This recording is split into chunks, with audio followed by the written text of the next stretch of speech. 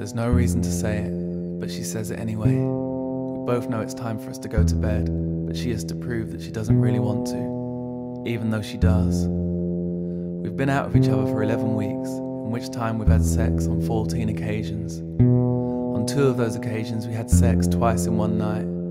These were the only 2 times this has ever happened to me, so that's 16 times in all. 10 took place in her bed, at her flat, 4 in my bed, once on my couch. We once had sex outside during the day. This is the only time this has ever happened to me, and I never really thought it would. We split up 2 weeks ago because she believed that I constantly used irony to hide my conservative attitudes and beliefs. This is the first time we've seen each other since then, and because we found out earlier that neither of us has seen anyone, we both know we're going to end up having sex tonight. I heavily suspect that this will be the last time we'll have sex. I also suspect it will be the best time. Of the 16 times we had sex, on 7 occasions I asked her whether she liked it. She said yes 7 times, but I think she lied twice. I was only bothered by it once.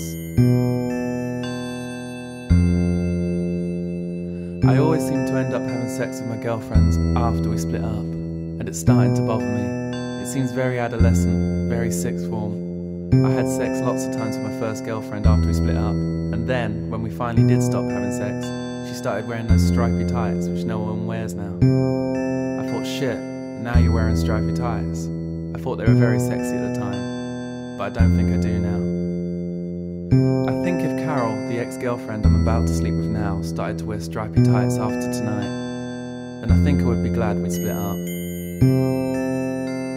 Of the 16 times we had sex, I of course enjoyed it every time. I enjoy sex mainly because, for me, it's impossible to think of anything else during it. It's the only thing I do where I'm able to concentrate completely.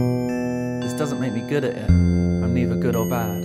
3 of my 5 girlfriends have told me as much. Though I secretly think one of them thought I was very good at it. Though I think that was because she was bad at it, and she thought that to have good sex you just had to make a lot of noise. She was only partly right. On 3 occasions when we had sex, she laughed at some point. I didn't like this at all. I thought this was wholly inappropriate. I know I'm stupid for thinking this. I'm sure laughter is at the core of a good sex life for people far more mature than me. Of the 16 times we had sex, 6 times she was on her back, 6 times I was on my back, and 4 times she was on all 4s. This statistic to me seems perfect. I think that it's the right amount of times to adopt those positions during 16 bouts of sex.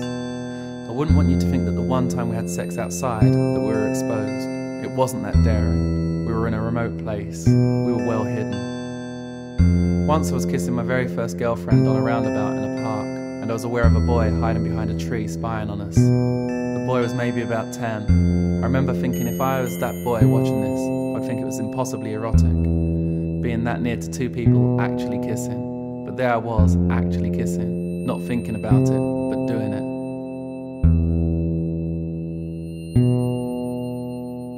As I grow up, I never seem to stop thinking like that. Tonight, when I have sex with Carol, that's what I will be thinking. Here I am, having sex with Carol. Sometimes the thinking is better than the doing.